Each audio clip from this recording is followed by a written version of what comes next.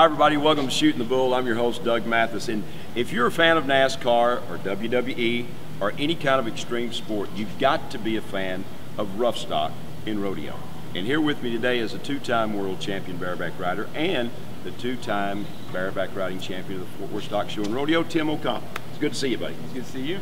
You know, when we talk about you winning 2 World Championships in a row and 2 championships here at Fort Worth at the same time, what does it mean to get off on a good foot here at Fort Worth to go on to win that World Championship? It means everything to get off on a good note. You know, with the guys that are going to the NFR, we're not really rodeoing in October and November. So the guys that, you know, didn't make the NFR, they're rodeoing. They're going, you know, they're going to Waco, they're going to their circuit finals. So by the time we get to Denver, you know, they got a $20,000 lead on us. And Fort Worth being, you know, the second major of the year between Denver, Fort Worth, and San Antonio, you know, like this is one of the biggest winter rodeos of the entire year, if, you know, of the year. Right. And then you go through that and you go out and you win 15,000 out of here, and it just jumps you right back into the hunt for the world, and you get back in that top 5, and that way you can just stay hunting all year. You know, you can get up in that top part and you can just start distancing yourself from the pack. You bet. It gives you an extra punch from everybody else.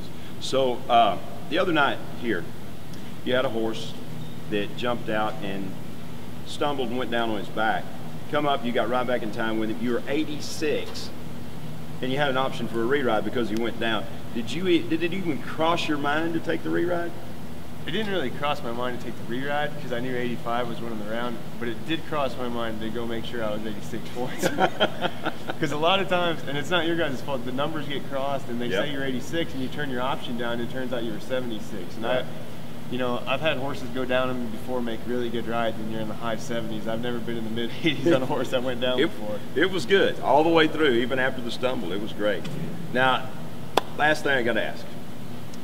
You've got a special time coming up in March, unless they moved it up, like we were talking about earlier. But first child coming to the O'Connell house. How is that going to change things around the house? I'm sure it's going to change a lot.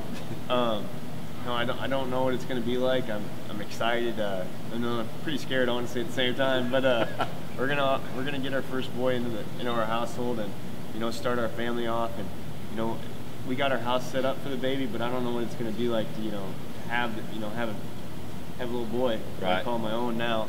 You know, I barely liked holding kids before, so now I'm all excited I get to hold my own. Get ready. Yeah. So I think it's going to change a lot. I think it's going to be harder for me to leave the house. That's exactly right. But at the same time, too, you know, my wife understands this is how, you know, I make a living for our family. So I'm just going to have to suck it up sometimes, and hopefully I can get her to come out on the road a lot more. So have you learned how to change a diaper yet? I haven't learned how to change a diaper yet.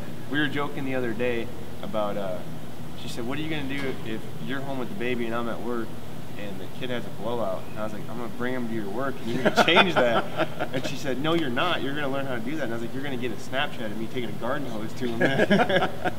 She didn't think that was that funny. Probably not. Probably not. Well, man, it's been great having you. Good luck here at Fort Worth. Good luck the rest of the year. This is Tim O'Connell. We sure do appreciate you being here. Thank you. Well, coming up at the legendary Fort Worth Stock Show and Rodeo for the last 2 rodeo performances on Saturday. If you haven't got your tickets, I hate to tell you, but I think they're all sold out. But you check them anyway. But if you'd like to get in on some of the action around the stock show, the horse shows and livestock shows all day Friday, as well as taking in our junior sale of champions on Saturday. If you can't be here on Saturday, you can watch the sale on RFD TV, courtesy of Superior Livestock, beginning at 9 a.m.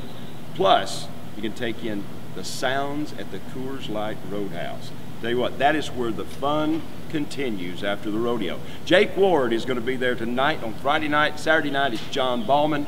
That's it for Shooting the Bull. I'm your host, Doug Mathis. We'll see you next time.